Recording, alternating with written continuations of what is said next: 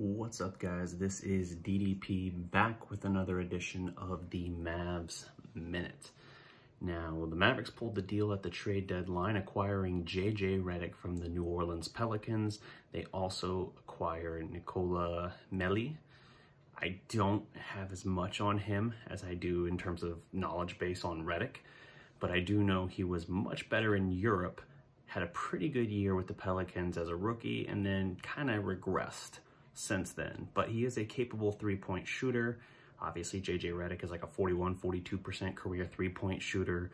He is 36 years old. He is an expiring deal. The expectation was that he was going to be bought out by the Pelicans and then signing with the Nets. So this is not where he wanted to be. So that might be a factor, although Callie Kaplan actually said that he got calls from Luka, Donnie Nelson, and Dirk that has since made him more excited about Dallas. So maybe it could be a fit there.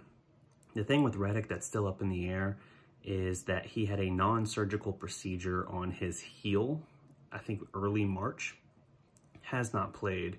He's also having one of the worst years of his career, I think worst year since his third year in the league. And that was back when he was with the Orlando Magic, if I'm not mistaken. And he's been doing better, you know, prior to the procedure. He was playing better and much more like his usual self that we've seen over the course of a 15-year career at this point. So it's interesting to see, like, we don't know exactly what we're going to get. We know on paper what we should get. And this team, to take just, this is what they gave up for it, to give just James Johnson, who was a $16.5 million expiring contract, and Wes Iwundu, as well as a second-round pick, to flip that for bolstering your shooting depth is really a good move. Now, is it the explosive move, the big move people wanted, whether that was Victor Oladipo or, you know, Nikola Vucevic or Andre Drummond or anyone like that? No, it's not.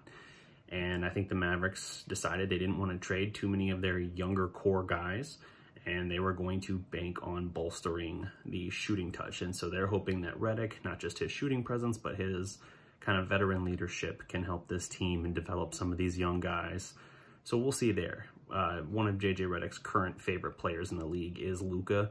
And, you know, JJ Redick, I think if you want to look at another great point guard, Chris Paul's third most assists of his career to a single player is JJ Redick with like 693.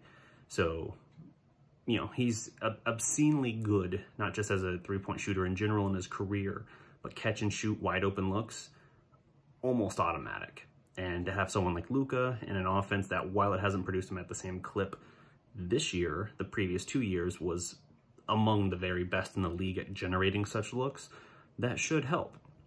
So I'm interested in that regard at what the possibility is with the JJ Redick, but because of the heel, we don't know when he's going to play, and that's a big wild card at this stage. Like, not knowing how soon he's going to be available.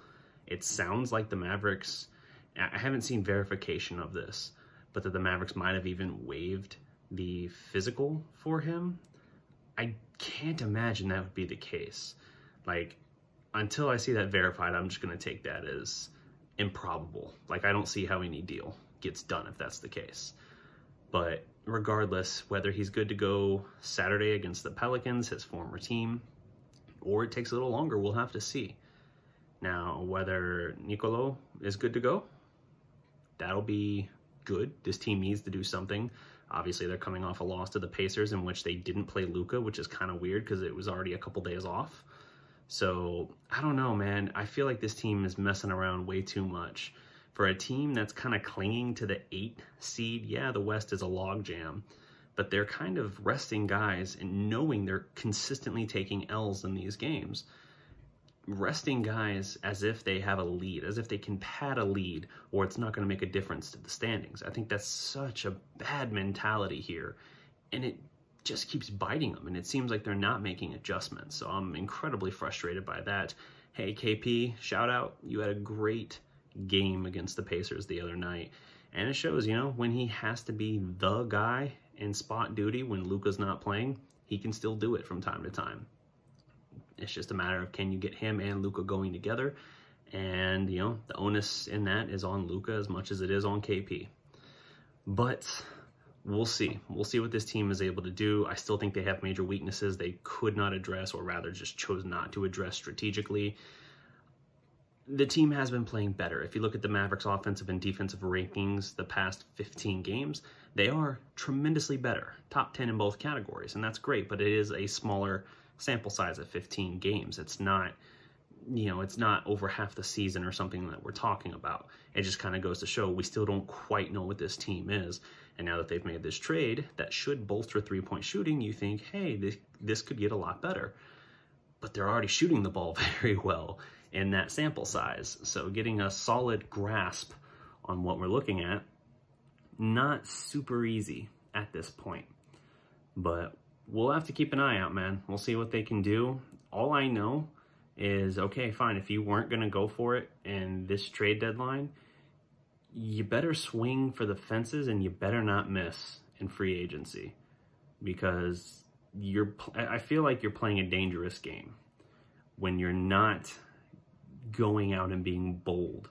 I'm not saying be bold as in like go acquire Andre Drummond for a bunch of stuff to make sure you get him. I'm not saying that.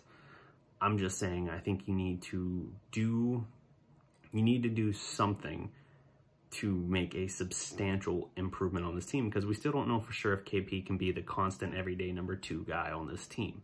And so if you're not looking at addressing the number 2 role, you at the very least need a solid third option. And 36-year-old JJ Redick, great of a shooter as he is not that guy. He's just not. I think he can be a major asset to this team if he's healthy and plays, sure. But the acquisition, for what you gave up, it's good. It is. And it's a guy that, had you not made that move, you were not going to get him in the buyout market. Even if it wasn't Brooklyn he ultimately went to, even though all indications pointed to Brooklyn, you weren't going to win that bidding war. And when I say bidding war, I don't even mean like, hey, are you willing to spend the most money? He's made a ton of money in his career. The Sixers paid him an obscene amount of money. That's not what would have been driving him at this stage. It would have been going to the team with the most talent that he could possibly win a championship with, or at the very least, have a sizable role with. So we'll see, man. Again, James Johnson and JJ, they're both expiring contracts. You swap them out. Wes Iwundu, he's a nice role player, but he wasn't going to be able to do enough in Dallas for what they needed. So that and a second to go and get 2 3-point shooters, one of which is one of the all-time best 3-point shooters. That's pretty good. That's pretty good. But age is my concern with JJ Redick. I've not seen a lot of him this year, but I don't know. We'll see. But that's all the time I got for this video. Don't forget to drop a like. Let's do that. Drop a like, leave a comment, and subscribe to the Dallas Prospect. Until next time, guys, remember, every legend was once a prospect. Peace.